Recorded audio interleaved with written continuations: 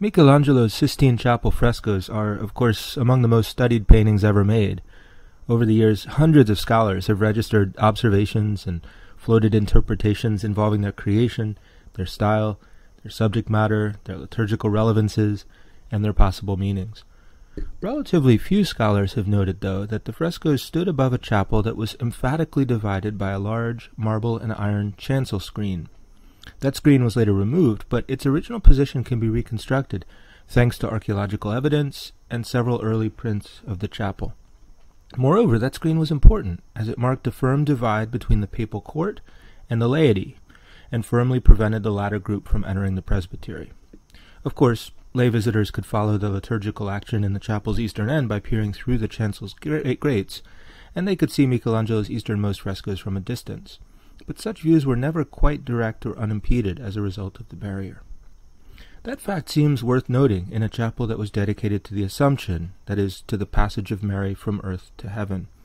Indeed, Michelangelo's frescoes also seem to have been conceived with a graceful flow in mind. As we follow his 9 central images from liturgical west to east, or pictorial top to bottom, we see the figures grow increasingly powerful and liberated. The subject matter also grows increasingly ethereal or openly divine. After all, God appears in each of the 5 easternmost frescoes, but in none of the first 4, or, to put it differently, in none of those that stand over the lay section of the chapel. In other words, those members of the laity who were restricted to the outer church were granted only oblique views of the divine. Such an aspect may seem arbitrary or coincidental, but in fact the theme of man's distance from God was a common one in Renaissance theology and oratory, and it was often explained in terms of our corporeal nature, that is, our basic human tendency to sin.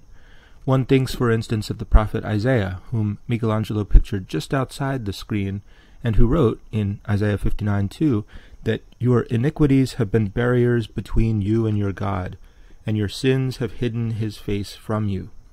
That theme was then developed by Italian Renaissance writers such as Egidio da Viterbo and Marsilio Ficino, both of whom played important roles in the creation of Renaissance Neoplatonism.